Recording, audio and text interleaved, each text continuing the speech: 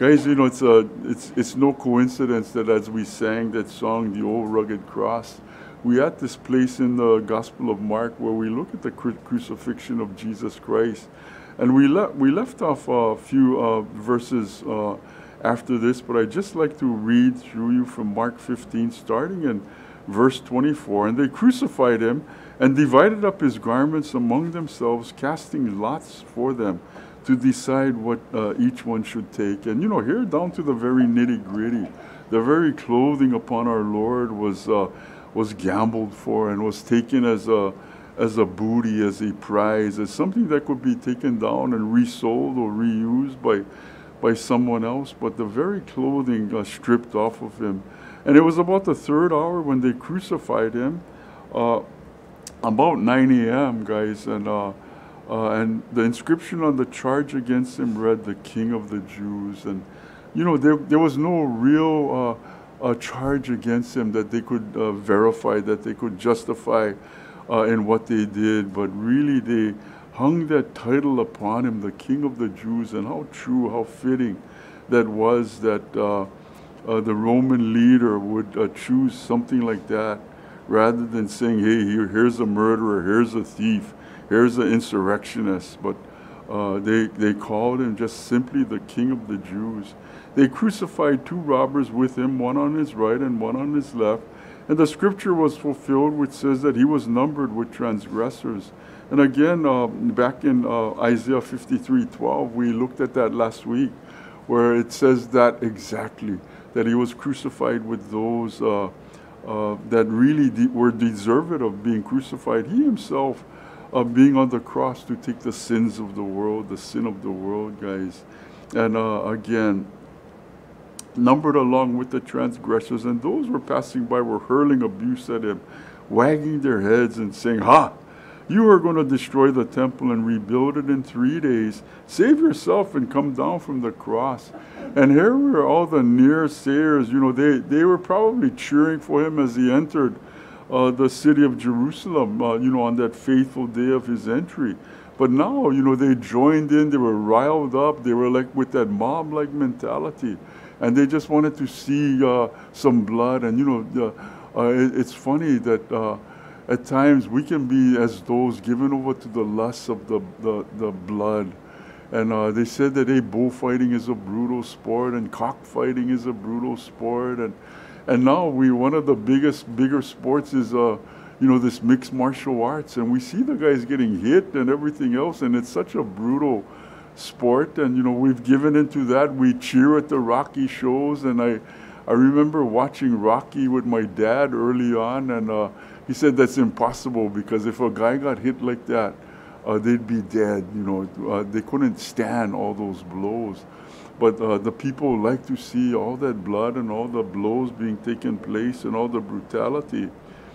And I know one of the young mixed martial artists, fighters from Waianae, from Nanakuli actually. He was making a good name for himself, but his dad told me that, oh man, I'm afraid, because it's all the hits to the head, that he was fearful that his son would face this long-term trauma. But here Jesus was brutalized as such, and they were wagging their head, and it really becomes a symptom of our people, of the flesh, that we love the blood sports. We like to see that things going on and the brutality of it. And we even we kind of moan when we see some of these NFL players getting hit real hard and going down, and then all of a sudden the guy's heart stops, and it's too late after that, or they get a concussion that might be lasting forever, for a lifetime. It's too late. But he says, the same way the chief priests also, along with the scribes, were mocking him themselves, saying, "He saved others, he cannot save himself." And here again, guys, the amazing thing is the religious leaders of the nation of Israel were those mocking him, and were those that were supposed to be anticipating the coming of the Messiah. And if they had looked at the Old Testament scriptures a little bit more carefully, they would recognize that, hey, he was truly the Messiah, come in the flesh, coming to be the Savior. Yet they discounted him and saying that, hey, nothing good comes out of this territory, or nothing good can come out of this guy, because look at his humble beginnings. He has no beginnings at all. As a matter of fact, he's, he was born out of wedlock, and all these things, and they were really mocking him. And then that same way saying that he cannot save himself. Let this Christ, the King of Israel, now come down from the cross so we may see and believe. And I think that, the world today, there are a lot of guys that say that, yeah, I want to believe, I want to receive the Lord, I've heard all about it. But they're at that place that unless they see something so radical, something so dramatic, they're not going to have any faith to say that, hey, I want to just believe, I want to just trust in your word.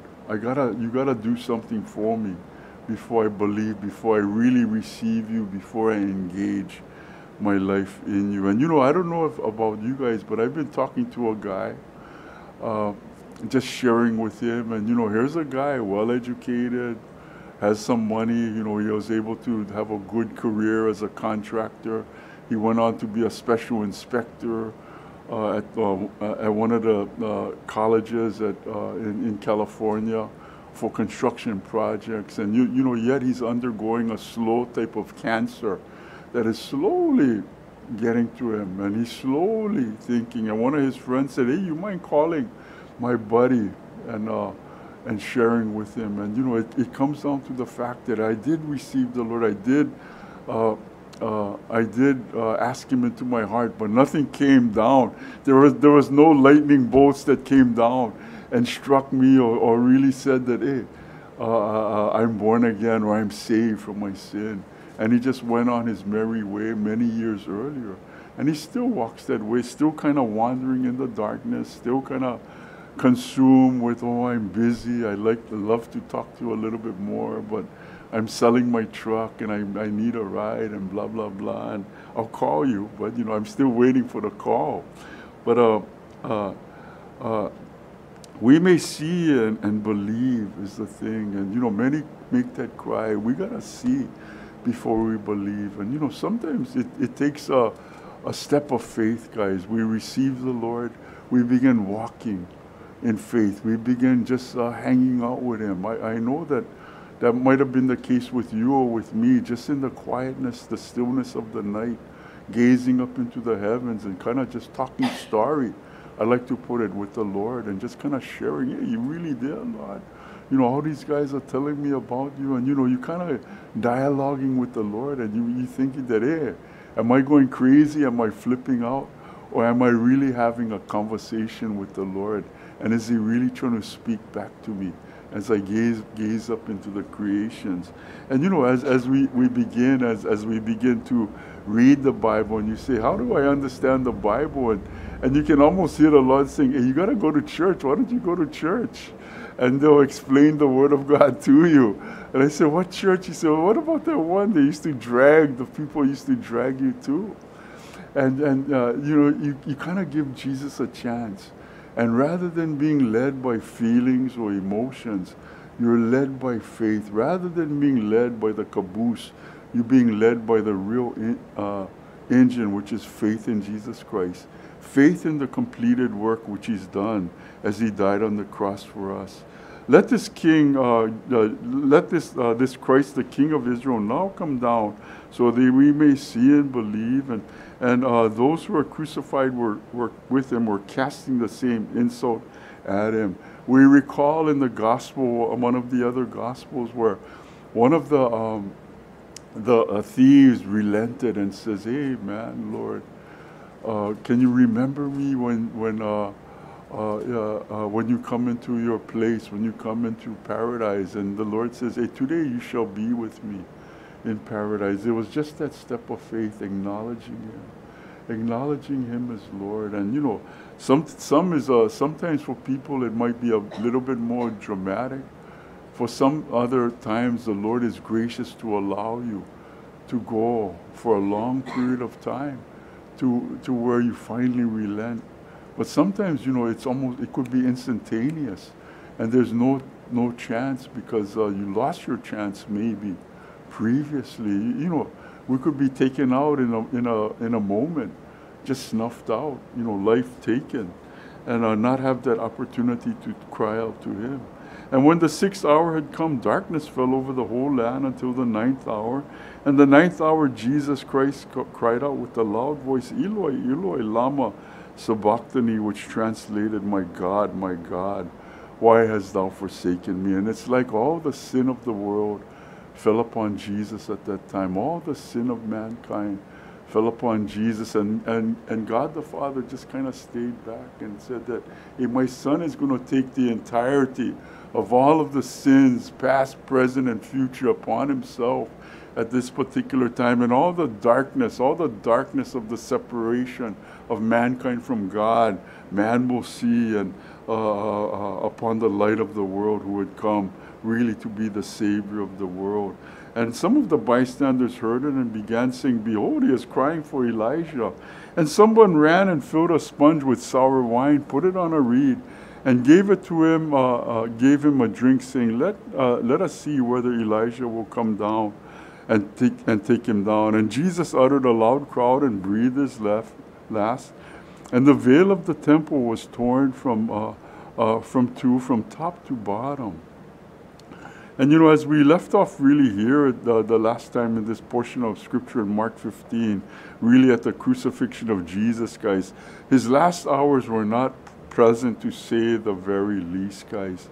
Now stripped naked of his clothing, along with his dignity, all the things of the covering of mankind, and we kind of think that, hey, we dress up nicely in the morning, we're coming to church, we brush our teeth, we wash our face, we comb our hair, we're looking good, and all the things that make us look decent and stuff like that. Now all stripped off of him, now brutalized, stripped naked of his clothing and dignity. He was brutally impaled on the cruel instrument of death, guys, on our behalf, fastened by cords and then nailed through the palms of his hands.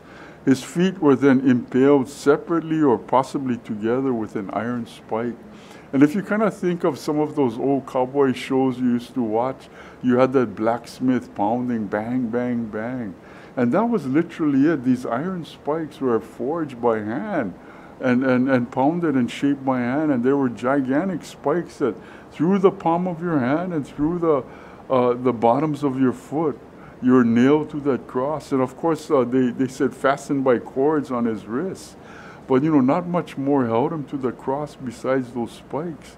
The cross was the most disgraceful and one of the cruelest instruments of death, guys. Whether of Phoenician or Carthaginian origin, Rome would not allow one of its citizens to be crucified. In other words, if you're a Roman citizen, you're too good to be crucified because it's too cruel. It was reserved exclusively for slaves and for foreigners. If you're a foreigner, if you're a slave, you're not a free man, and you do something bad, we'll crucify you, okay? But although the crowd cried out earlier, crucify him, you know, these were the Jews crying out. They weren't the Roman soldiers. It was the Jews who were thirsty for blood. They wanted some blood. And, you know, that just shows the savagery of mankind. And, you know, you got to draw the line, but, you know, sometimes blood was just part of the sport. You think that, hey, you get bust up in the boxing ring, you see the blood flying, or you look at that MMA ring and you see on the canvas mat, it's full with blood stains. And we were paying big bucks to go see that, and even early on, we used to go and cheer and watch, you know, some of the guys, you know, from Waianae come and fight the big guys coming down from the mainland. And, you know, there's this guy, Monster Man Eddie, that got knocked out by one of the boys from Waianae, you know, and we were all cheering as he went down.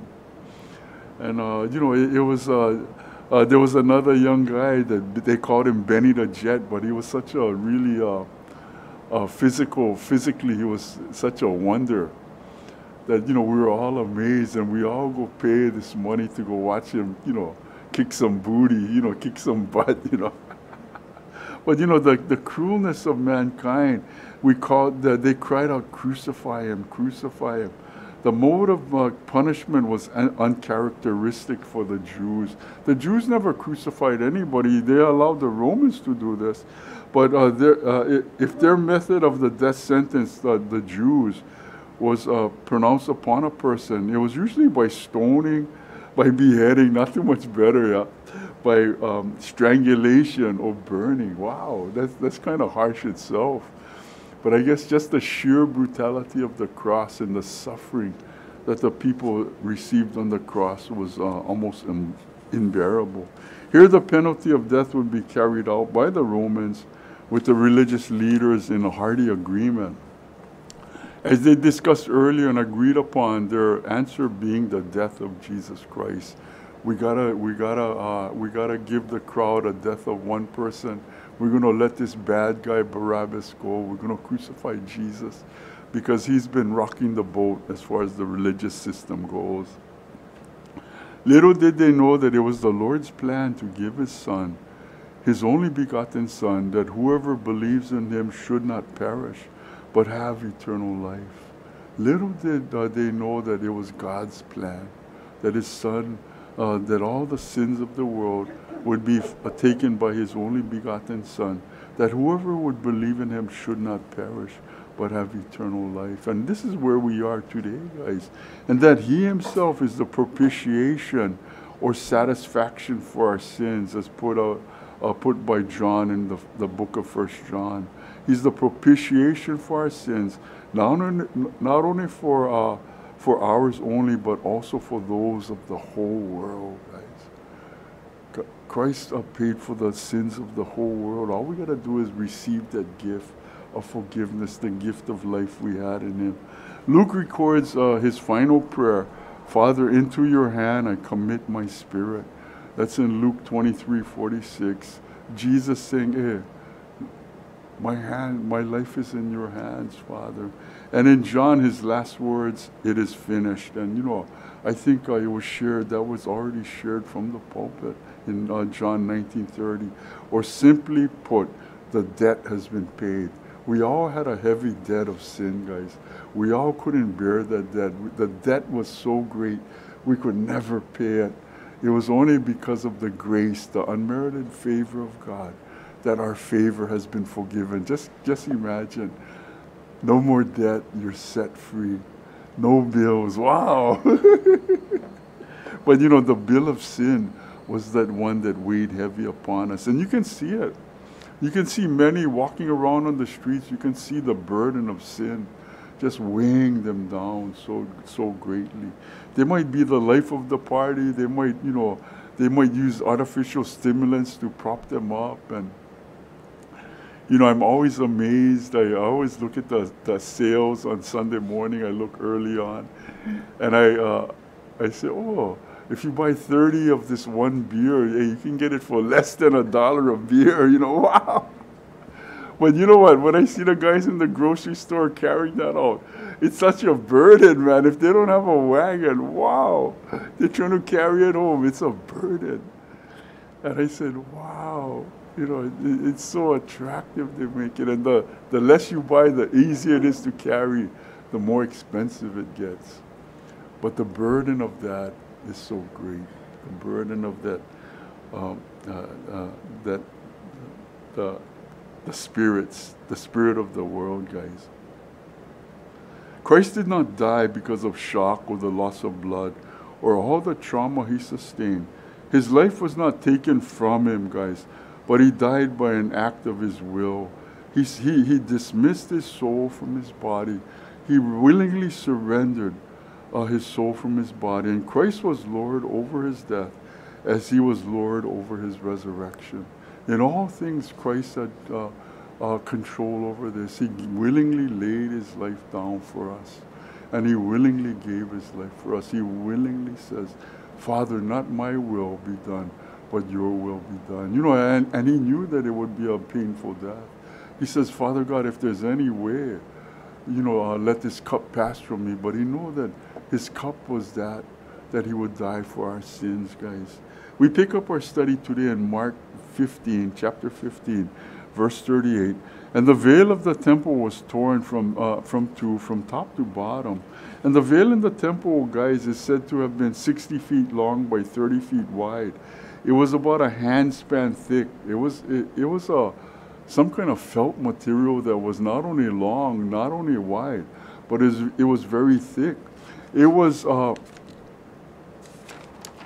so huge and so heavy that it was said, probably as an exaggeration, guys, that it took 300 priests to manipulate or to move the curtain, to open it or to close it.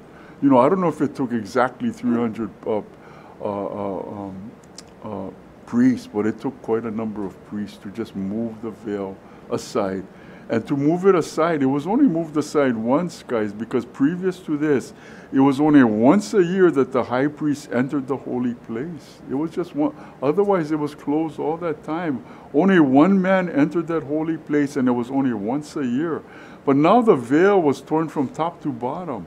It was open for all mankind to come into that holy place of the Lord and have communion with the Lord. Those things separated us from God. Those things were separated and given the privilege only to the high priest.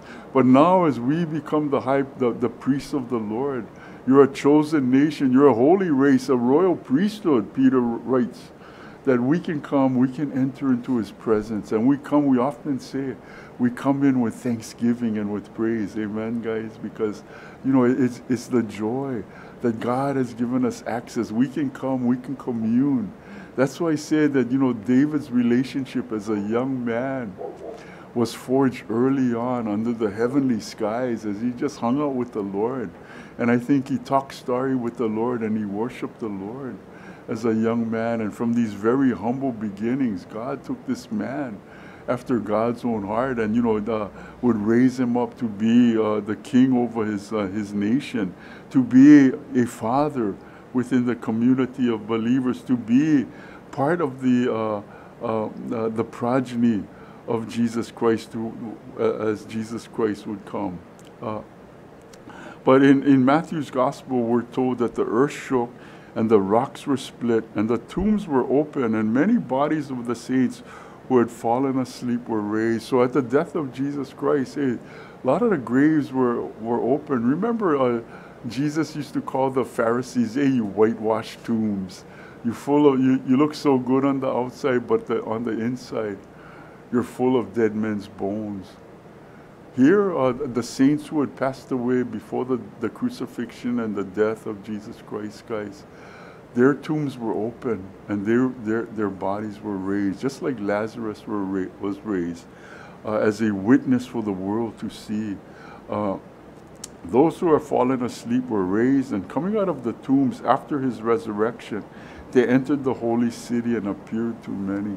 So after the resurrection of Jesus Christ, these saints came into the city of Jerusalem themselves, and they became living witnesses, living testimonies, known and read by all men, that Jesus Christ had raised them from the dead.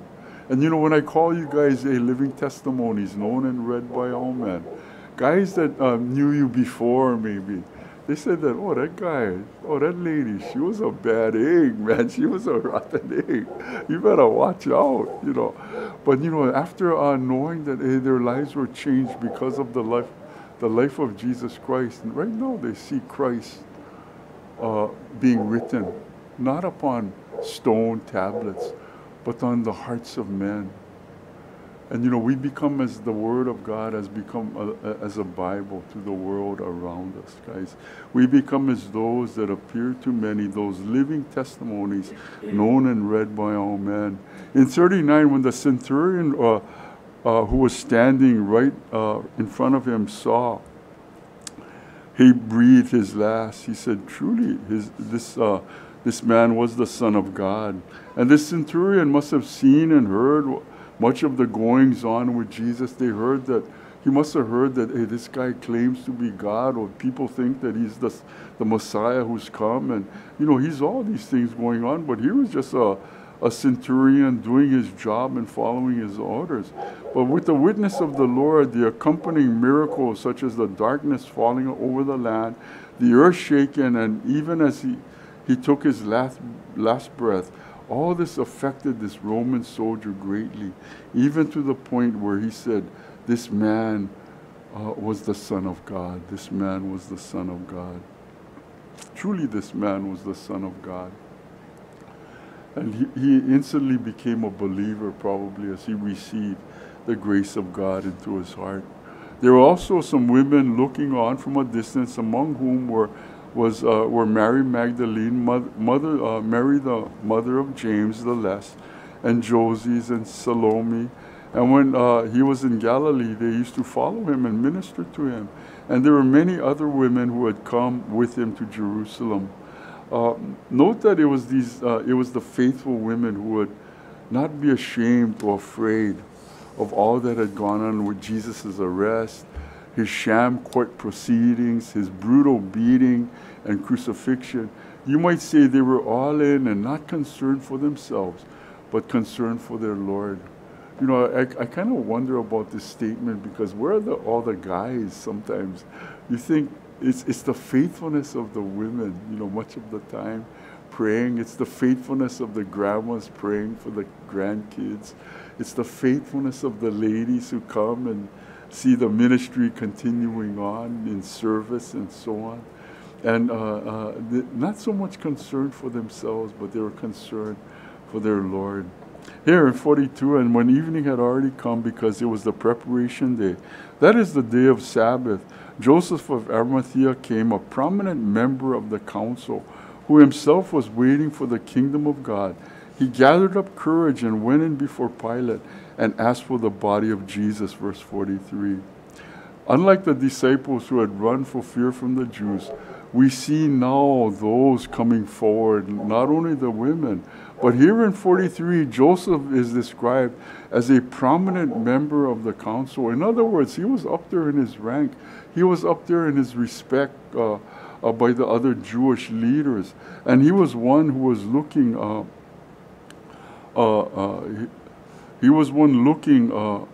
waiting for the kingdom of God. Here in Matthew, he's described as a rich man who had become a disciple of Jesus. That's in 27:57. He was already there. He was rich.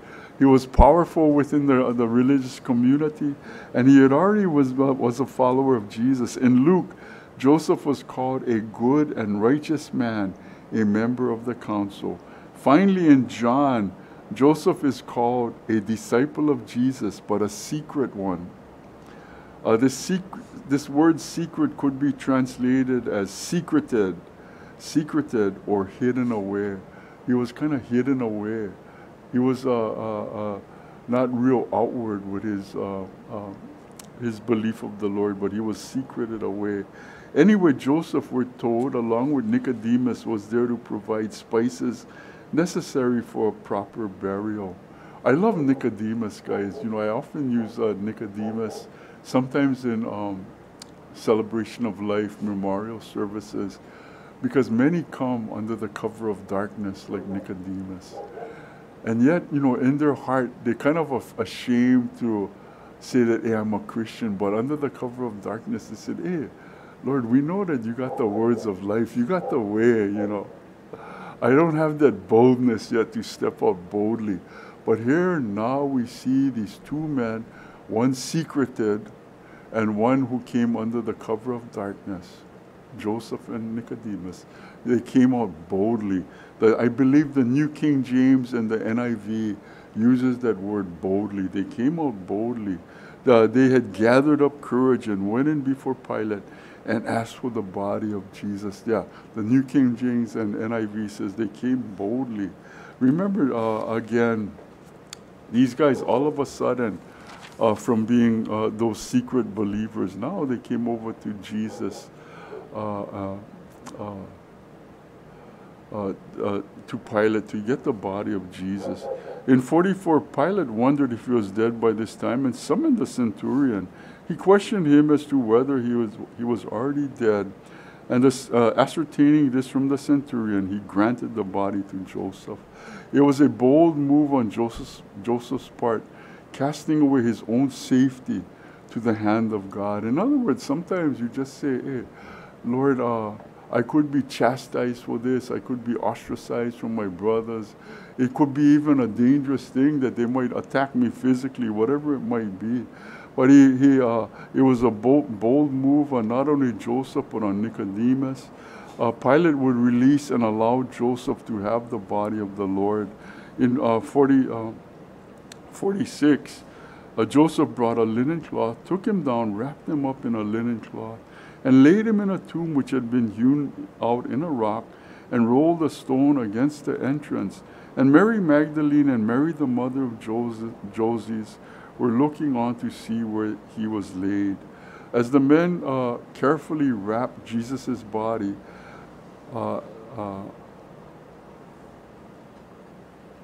in linen and anointing him, he was laid in a new tomb belonging to Joseph, a large stone rolled against the entrance. Some Bible scholars say that Joseph was one who was secreted away just with this particular mission in specific, to take care, custody, and control of the body of Jesus Christ. And he already had this tomb prepared, a brand new tomb, which probably cost a large sum of money. But again, God, the Lord, had provided him with the wherewithal to have this tomb and to be the one to step forward and to say, hey, I want to take care, custody, and control of the body. Sometimes, it's kind of an honor to do that. Sometimes you hear that people are assigned, hey, can you stay with my brother? Can you stay with my loved one until they come to, the coroners come to take him away? And it's kind of like an honor. It's kind of relaxing too at times. You kind of think that brother is home with the Lord. What remains is just his remains. His spirit has departed. He's, in the arms of the Lord. And all the tension of seeing them go through the last moments of their life is all gone, because that they're at home, they're at rest with the Lord. And there's no more pain, there's no more tear, there's no more suffering. All the things that held him back, the disease or the illness, all of a sudden it's gone. And you kind of think that, hey, they're running, they're laughing, they're playing, they're rejoicing, running to the arms of the Lord. No more suffering. And again, these guys were entrusted with the body. And again, notice that the women, those faithful women, were there. In 16, and the Sabbath was over, Mary Magdalene and Mary, the mother of James, and Salome brought spices that they might come and anoint him. And very early in the morning of the week, they came to the tomb when the sun had risen. They were saying to one another, who will roll away the stone for us from the entrance of the tomb? And amazing to see, it's the faith-filled women who come to minister before the Lord again. It was the faith-filled women who came to minister before the Lord. Where are the guys, you might ask? They were nowhere to be seen. They were hanging out. I don't know what they were doing. They were discussing what's gonna happen now with the crucifixion of the Lord. But these women, these servants of the Lord, were there, who were there. They were the last to leave after his crucifixion and death. And here they were the first on the scene to minister after the Sabbath. They came prepared. Isn't that amazing? They came prepared. They came knowing that we're here to minister. They came knowing, willing, ready to say that we're here to bathe our love in the beautiful things of these fragrant spices. And it's kind of like that. Hey, we come to pray and bathe the Lord. The book of Revelation tells us that the incense are the prayers of the saints. So as we come before the Lord, as we pray before, after, and during these periods of trial, they become as a sweet smelling aroma as unto the Lord. They were the last to leave after his crucifixion and death, and Here they're first on the scene to minister. They came prepared to anoint the body. They were already thinking ahead, wondering, who's going to roll away the stone for us? You know, in the book of Joshua, there was a stone that as the people of Israel crossed the Jordan River, as they were prepared their hearts before the Lord told Joshua that today a great stone has been rolled away from you. I believe it was called Gilgal, but the stone says a rolling of the stone. And it's just like the rolling of the stone away that opened up that way for us to see and to know the resurrected Lord. Death could not hold him.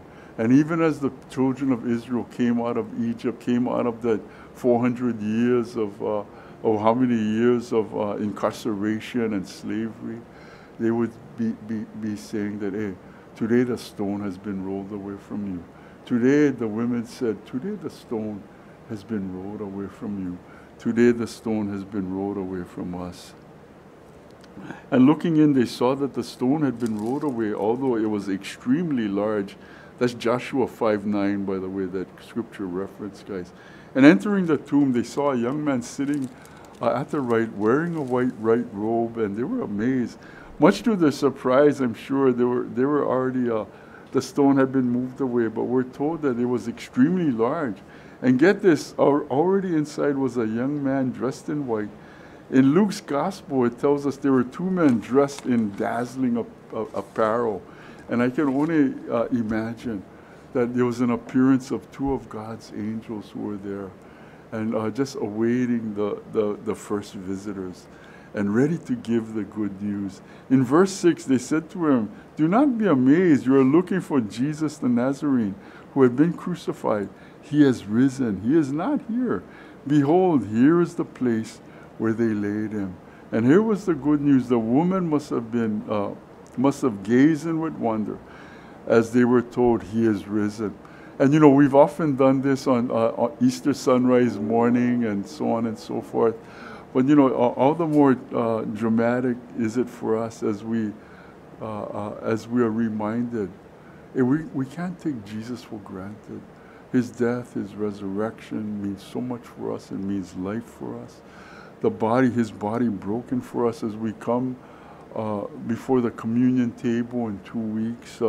We are reminded, but daily we should be reminded, hey God, you paid the price for us. God, you gave your son for us.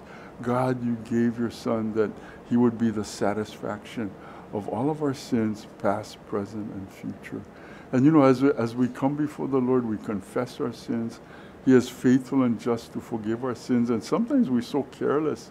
We sin without even thinking about it. We sin without even knowing. And we're sinning. And we have that bad thought in our mind. We have that thing that says, "Oh, Raka, why are you driving like that?" Or, you know, something like that. But we're sinning. And we're reminded of God, of what he has done for us. But they said, "Go tell the disciples, Peter, he is going before you into Galilee. There you will see him, just as he told you."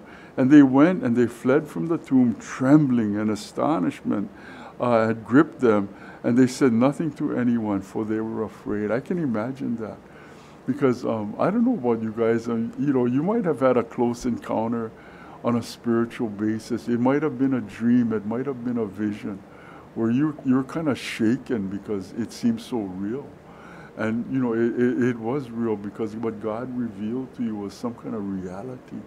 That he's going to, the Lion of the tribe of Judah is going to be tearing down those strongholds out there in the world, tearing down the strongholds that hold so many people. It might be very specific, tearing down the strongholds of the temples right up the road, the guys who chant, the guys who give the offerings on a daily basis. You know, and it might be something so dramatic that we tremble at the wonder of God. We tremble and are astonished because you know that God is coming, and he's coming with a vengeance, you know, to take these bad guys out. You know.